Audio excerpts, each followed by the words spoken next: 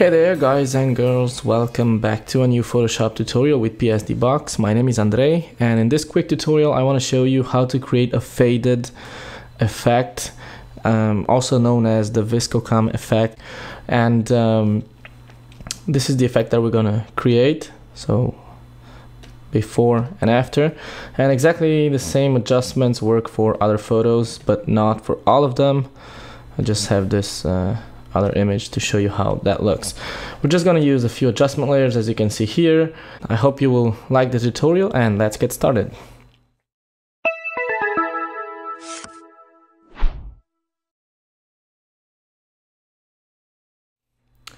Great, and the first thing I want to do is drag this group under my image here. This is the image that we're going to start with.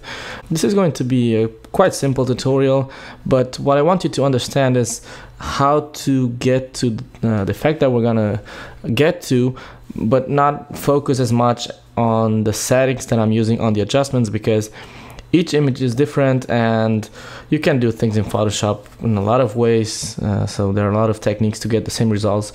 And I just want you to get the feeling of this effect. As you can see, we have a lot of light on the shadows, a bit desaturated. Well, we desaturated the colors a bit, and we have a tint of brown or yellow.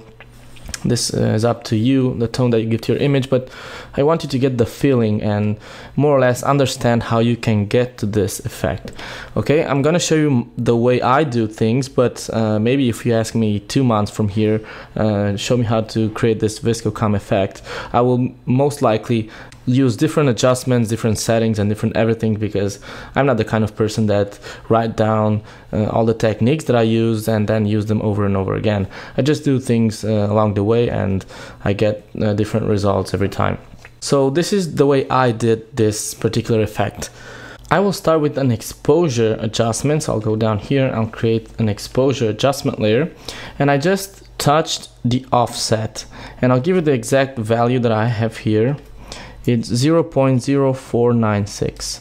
Okay, you can use different settings here for different photos. As I said, each photo is different. We had a lot of darks here, a lot of shadows, and I used this setting. And you can see we are starting to get this effect already. This is the most recognizable feature of this effect, which is this light on the shadows. Okay, so that's the only thing that I did with the adjustment, with this adjustment layer.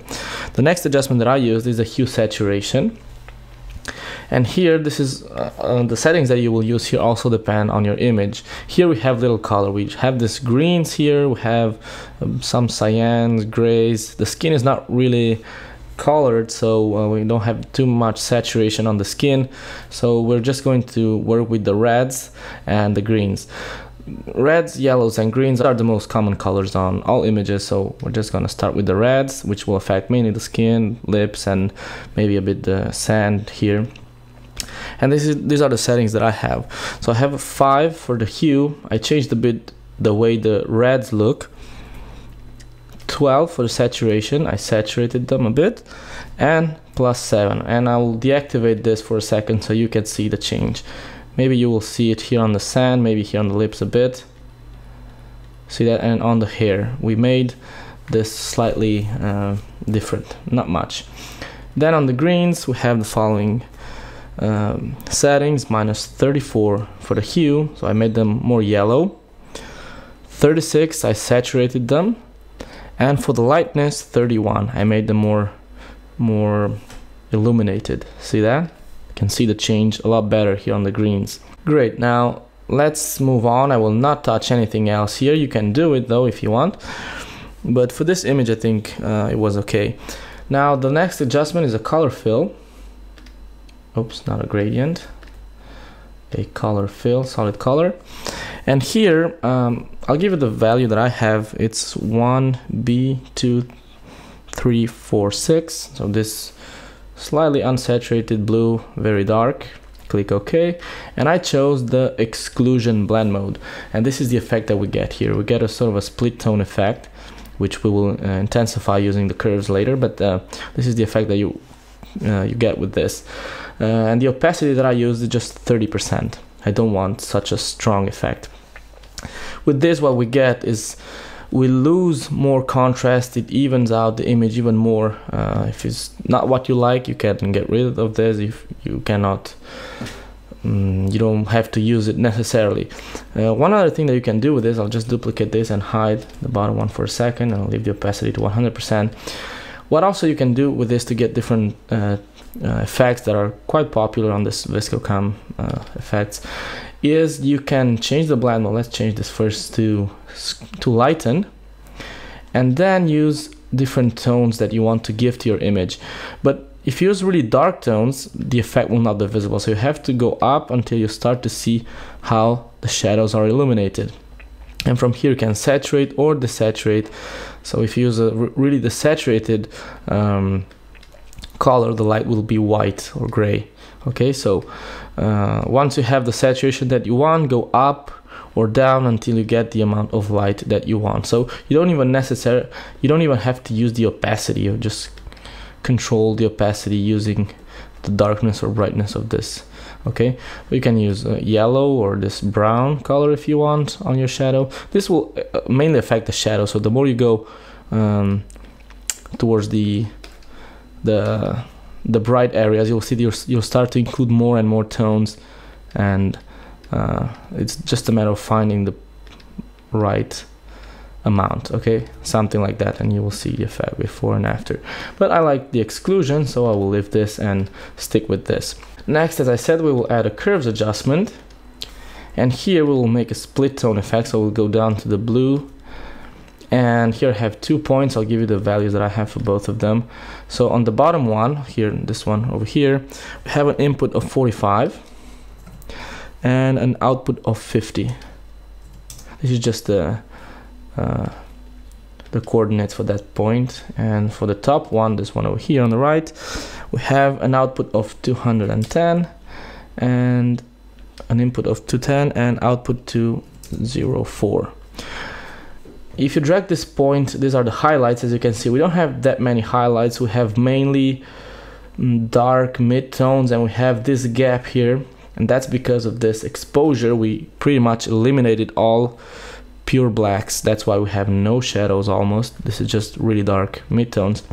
And here we have the highlights. You can see we have a few ones. We have this gap here, and if you want to make these highlights more yellow, you can drag this even lower, and you will start to see, if I make really big changes, you can start to see how this part over here becomes yellow. That's too much, so let's leave it around here. As I said, the settings will vary depending on your image. If you have an image that has no highlights, you'll have to drag this even lower. Okay, this works for my image, so I'll leave it like that. And well, also let's change the RGB. And I have this point right here with an input of 190 and output 198, just to enhance slightly the highlights. And I have another bottom point here with output 99 and input 99, output 102, just to keep the midtones how they were. You can see how this looks without the curves and with the curves. We just pumped a bit the yellows on the highlights. And last but not least, a gradient map. I'm using Photoshop CS6, and there's some gradients called photographic toning. If you use older versions of Photoshop like CS2 or CS3, I don't think these ones come with your Photoshop version, but I'll include this gradients on the download folder so you can load them in Photoshop and use them.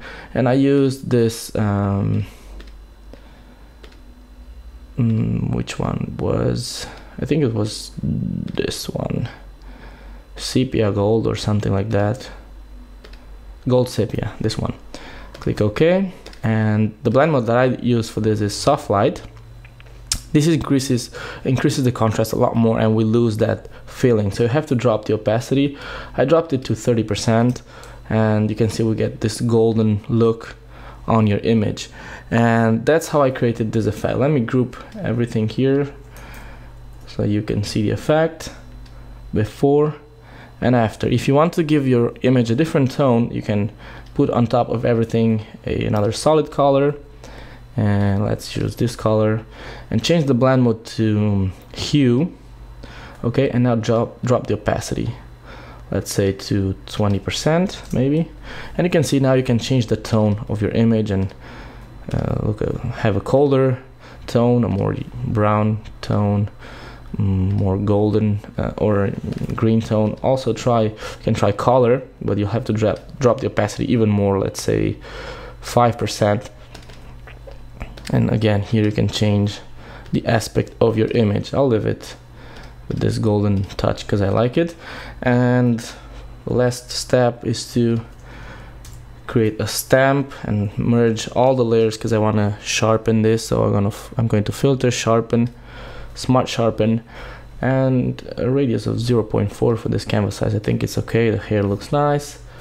An amount of about 100% is okay, and click OK, and this will sharpen my image and make it look more crisp and more clear and makes it look better.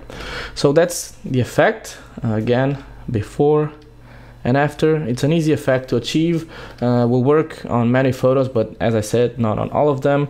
You can use the same adjustments and make your own tweaks to it and adjust it, adapt it to your photos. So that's all for today. I hope you enjoyed this tutorial and I hope you like the final result. I'm Andrei from PSD Box, and we'll see you on the next tutorial.